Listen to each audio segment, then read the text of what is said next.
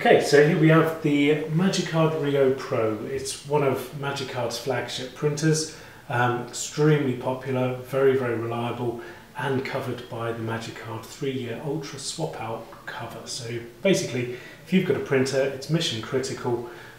If it breaks down for any reason, initially you can speak to the UK-based Magicard support team.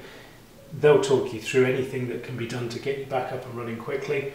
If they can't do it there and then what they'll do is they'll send you out a replacement printer for you to use whilst yours is being repaired.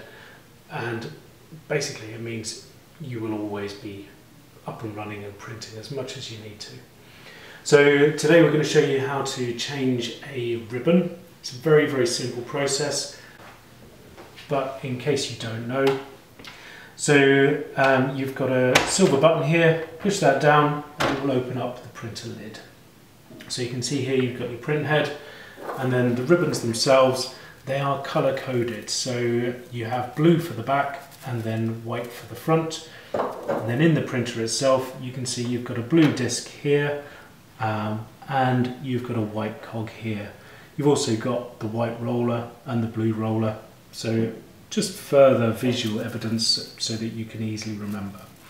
So first thing to do is you put that side of the ribbon in and just push that blue disc in slightly. It's on a spring, and then that side can then just drop nicely in. And then this side just drops in. The cogs match up nicely with the cogs on that side. And then close the lid.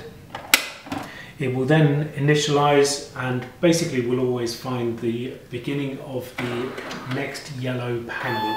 Every director card, in fact every card printer, will always print yellow, magenta, cyan, black, overlay and black if you're using double-sided, and so it will always start at the beginning there. So that's basically it. If you've got any questions or if you need any help, then do get in touch with us at ID Card Centre. Thank you.